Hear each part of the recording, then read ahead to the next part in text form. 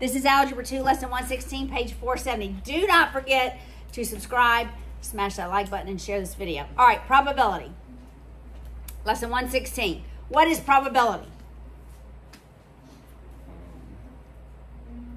How likely an event is. How likely a specific event is. So the probability of any event is equal to the favorable outcome over all the possible outcomes. That's what probability is. Now, probability can be expressed as a percent, as a ratio, or as a decimal, right? Any three of those ways is acceptable. But let's suppose I have 5 red marbles, 4 green, and then 6 yellow. All right? And I decide I want to pick one marble. This is the simplest probability. If I pick one marble, what's the probability of picking a green marble? 4 over 15. The probability of a green marble is 4 out of 15. What is the probability of picking a red marble? 5 over 15. 1 over 3. Yeah. And what is the probability of picking a yellow? 6 over 15. What is the sum of all of those probabilities? 15. 1. The sum of all of the possible outcomes, the probability of all the possible outcomes, will always equal 1. So the probability of an event, it can range from 0 to 1. So if I asked you, what is the probability of me picking a purple marble? What would that probability be? 0. You see how it can be 0? Probability can actually be 0. And then what if I just have 5 red marbles? What's the probability of me choosing a red marble? 1. Because no matter which one I draw, it's going to be 1 red marble, right? Wait, why would it be 0? Because there's no purple marbles. Oh. Okay. And I'll never pick one. Get it? Yes. Red, if I just have 5 reds, the probability would be 1. Every time I'm going to pick a marble, it's going to be red. All right. So when we're talking about the fundamental counting principle, we're talking about the denominator. How do I count all the possible outcomes? All right, so lock that in your brain. When we talk about the fundamental counting principle, we're saying fundamentally, how can I count all of the possible outcomes? And there are really 2 ways. I can either count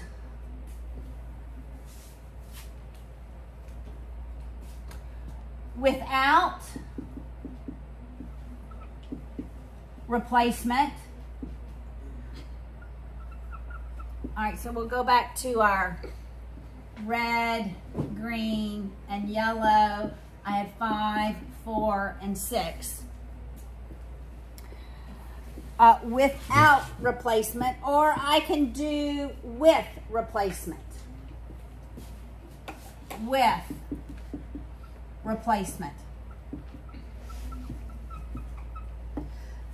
So if I have 2 events. All right, so let me explain to you what an event is. An event is, like in the case of the marbles, actually drawing a marble. All right? Literally, that's the event. The event is choosing a marble. So if I have 2 events and I say I'm going to pick 2 marbles, and I tell you what is the probability and I'm going to replace them. So I'm going to draw one marble, I'm going to replace it, and then I'm going to draw another marble. What is the probability of first picking a red one and second picking a green one? And with replacement. Okay, here's the key word. And.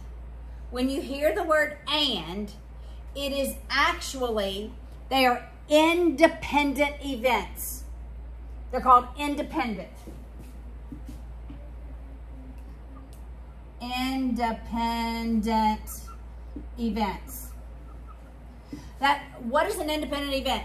An independent event says that if I pick one marble first, the second marble I pick is not at all dependent on what I picked first. Got it? Make sense? When you hear the word and this is always true on the ACT, when you see the word and or both, you are multiplying. So independent events, we are multiplying the probabilities. So you take the probability of a red, which is 5 out of 15, and multiply it by the probability of the green, which is 4, I still have 15 marbles, because when I picked the red one, I put it back in, and then I still have 15. So whatever that is. What's 15 times 15? 2, is that 225? Yeah. 20 over 225, and you would simplify that. All right?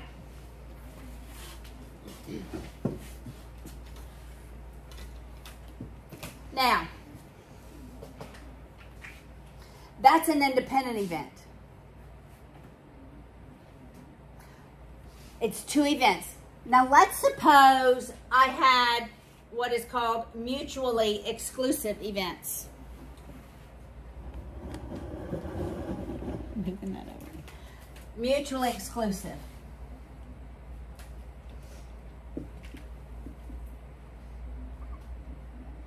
Whereas independent events, we typically have 2 events, and you see the word and. With mutually exclusive events, you typically see the word or, and it's 1 event. So a question for a mutually exclusive event would be, what is the probability on one draw I pick a red or a green? So probability of a red or probability of a green. One draw. So you add. So you're adding. When you see the word or, you're adding. They're mutually exclusive. So we're going to add the events. So it would be 5/15 plus 4/15, which is 9/15. It makes sense? Everybody understand that?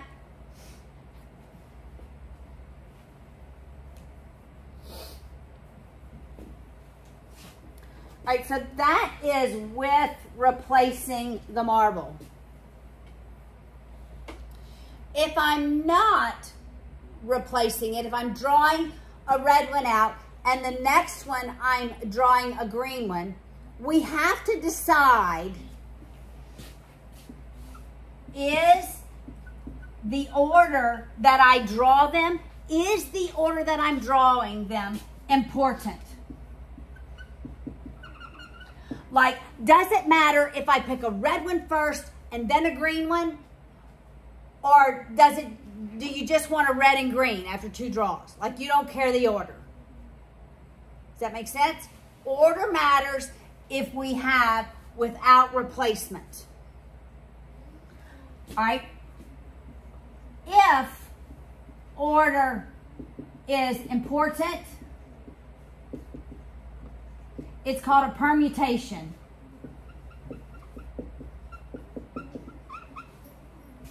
All right? If you don't care, order's not important,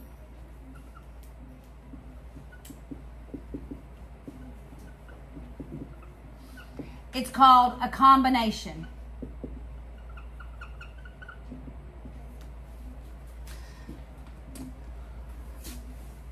All right, so let's just look at permutations and combinations, all right?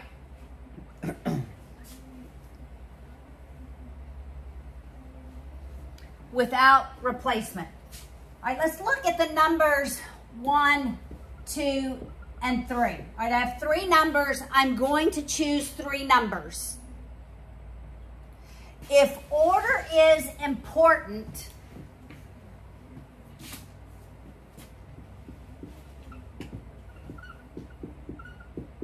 then we have a permutation. There are always more permutations than there are combinations. So, first draw, I could pick a 1, second one a 2, third a 3. Or I could pick a 1, then a 3, then a 2. Or I could pick a 2, then a 1, then a 3.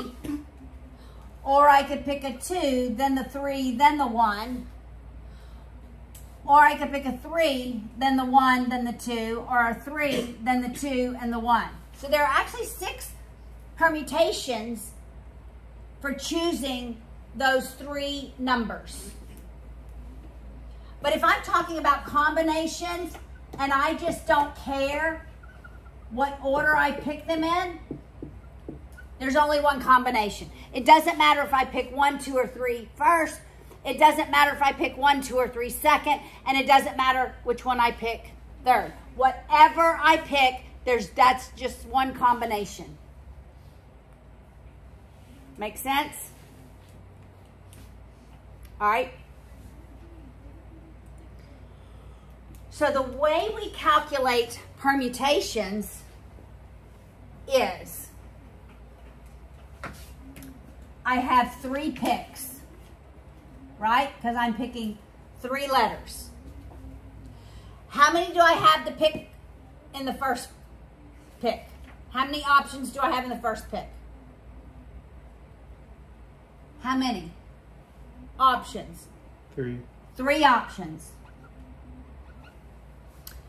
Now, I've already picked 1, so how many do I have to choose now? 2. And then lastly, how many do I have to choose? 1. That is called 3 factorial. So 3 factorial, do you see the factorial button? Yeah. It's shift, what is it, shift? X minus 1. X to the negative 1. All right, that's factorial. So if you do 3 factorial, you get 6, right? All 3 factorial is doing is taking whatever that number it is, and it's times every number below it. So 6 factorial would equal what? 6 times 5 times 4 times 3 times 2 times 1.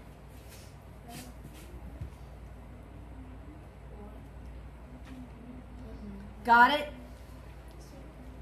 Does everybody see factorial on your calculator? Mm-hmm.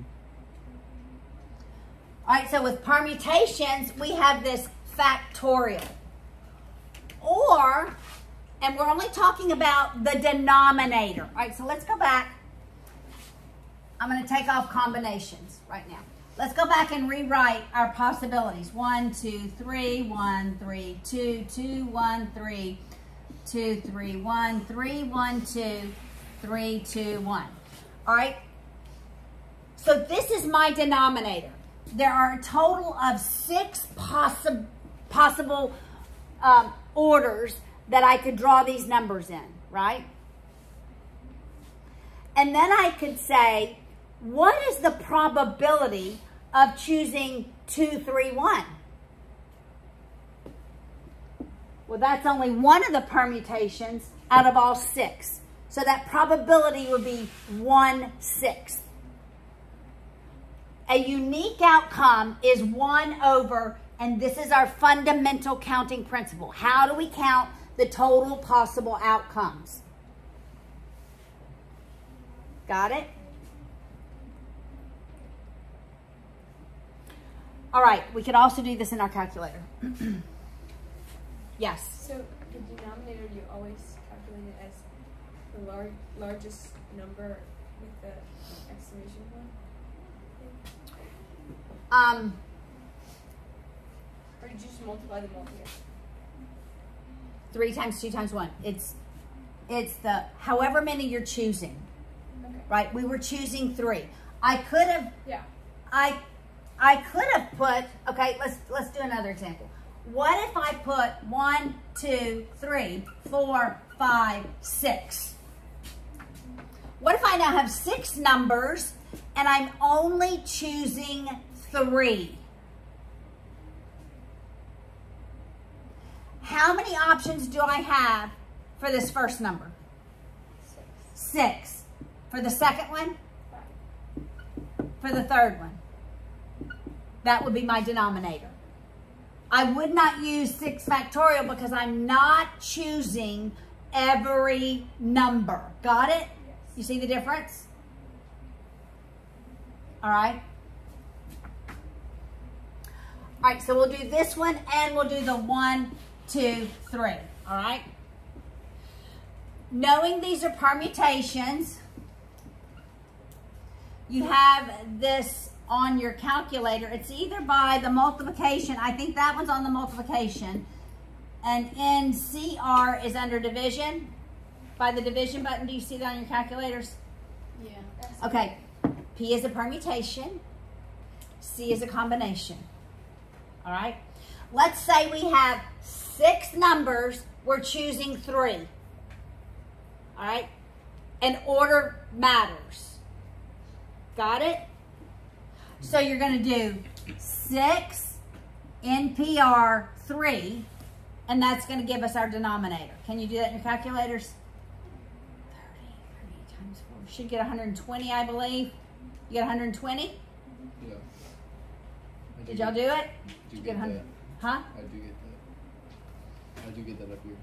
Well, because there's 6 numbers. Whoa, because I did 6 times 5 times 4. Which is the same thing that your calculator is doing. Right? Okay, so there's 120 permutations. But how many combinations? 6, I'm combining 3. How many combinations are there? 20. 20. Because I don't care the order. There's always going to be fewer combinations. The majority of the time, we deal with permutations because order typically matters.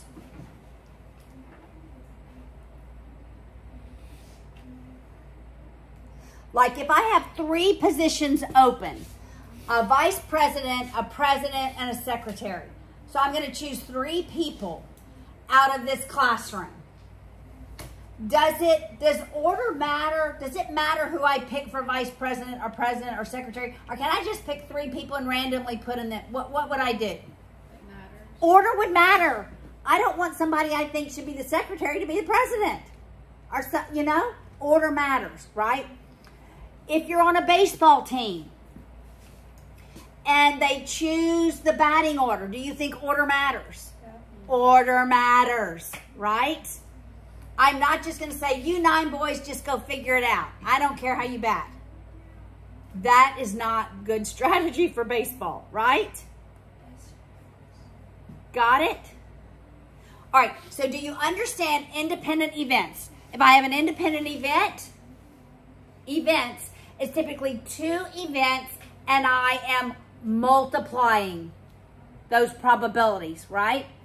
If they're mutually exclusive, it's just 1 event and I'm picking red or blue. I don't care which one I get. I just want red or blue. I'm adding. That is when we are replacing. When we're not replacing, then we have to decide, does it matter the order that I pick them in? If order matters, most of the time it does. It's a permutation. And that's always going to be a bigger denominator. If I don't care about the order, then it's going to be a combination, and that denominator is going to be less. All right? Make sense? All right, so look at example 1 on the top of page 471.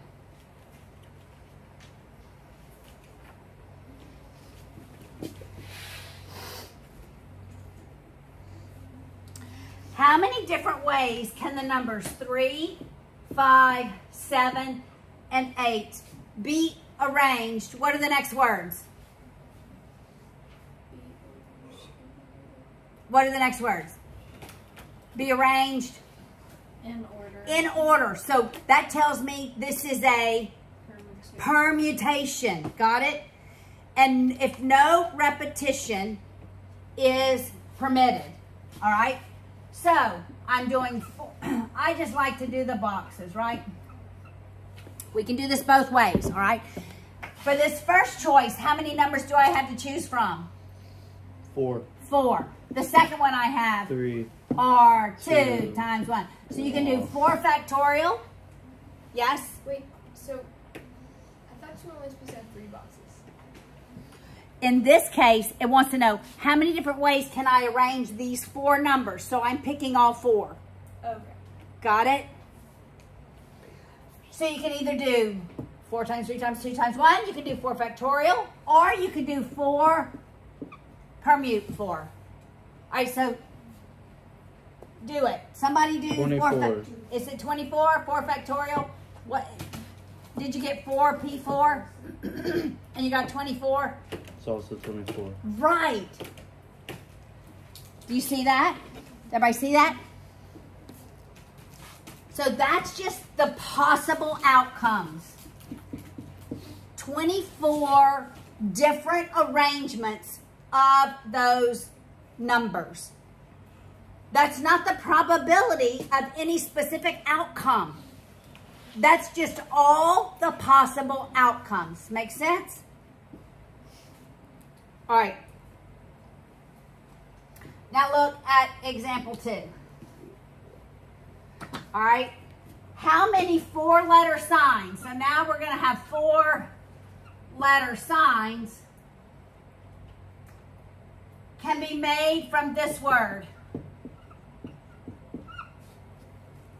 If repetition is permitted. So when I draw one, I'm putting it back and I can draw it again. I can repeat that letter. Got it? All right, so how many do I have to choose from for this first one? 1, 2, 3, 4, 5. 5 letters. I put it back. How many do I have to choose from? 5. Or 5 to the 4th. However many letters I have, raised to however many times I'm drawing. This is the one with repetition. Well, let's see. So, That's like putting the marble back, and I have 15 the next time to choose from. so which one is it? Like, with replacement? Yeah. It's with replacement. Yeah, repetition is replacement. Make sense? So there really are a possibility of 625 different signs. Now, most of them probably will make no sense, right? They won't be words.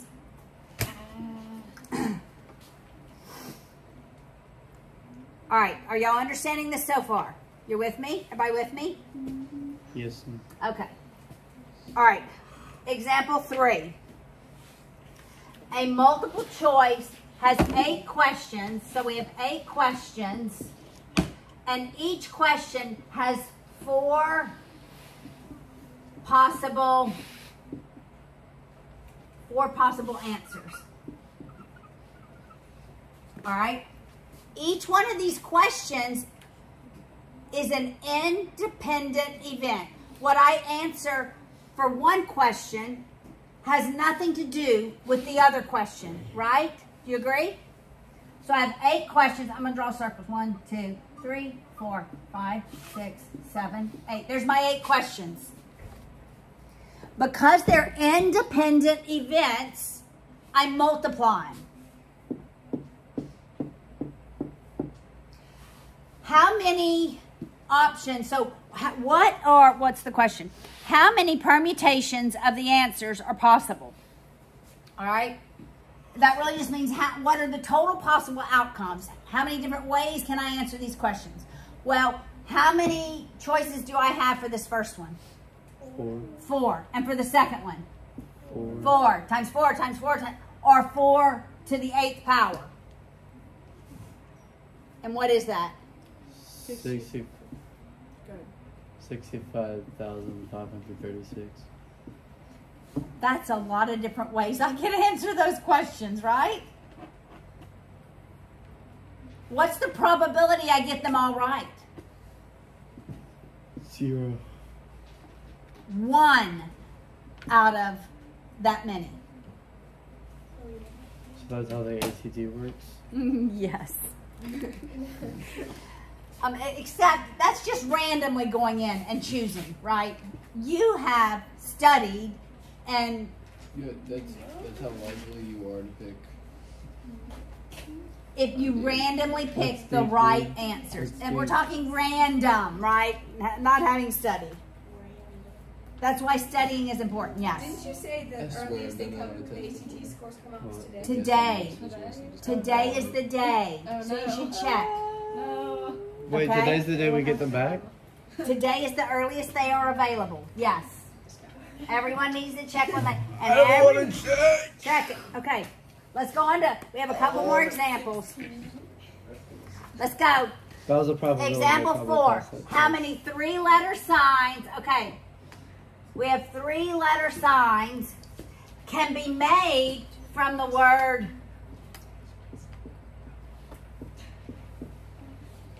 Okay, y'all, I'm going to change the word. I'm going to change the word to,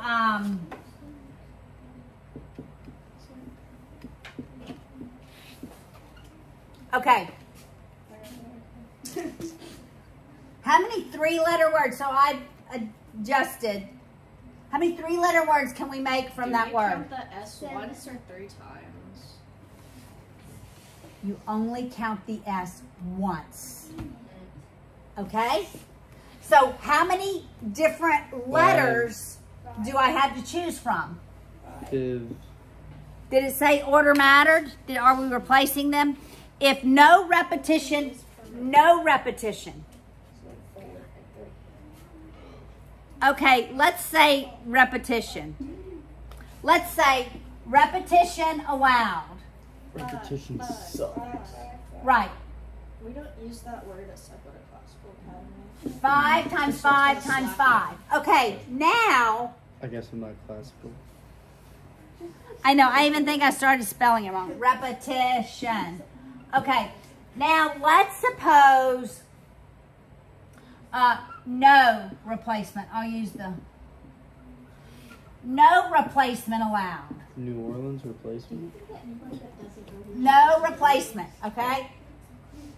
When I have no replacement, okay, everybody look. I'm literally talking about the number of them. So I can choose 7, then 6, then 5, because I may do S, S, S. Is that a word then? Yeah, it's what a snake says. All right, do y'all see the difference?